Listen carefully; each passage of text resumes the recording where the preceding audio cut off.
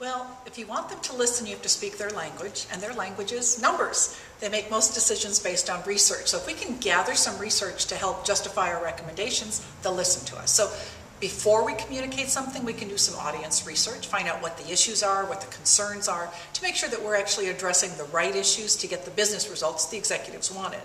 Then when we think we've crafted the right messages, it's very useful to pre-test them, even if it's with 5 people. Because if you can pre-test it, then you'll be anticipating any negative reactions or misunderstandings, and you can make the changes before you distribute this information to everyone. And then finally, you want to show that there's a connection between your communication and business results. You can do that sometimes with surveys, where you can ask the people who changed their behavior in some way how much impact different communications had on that decision.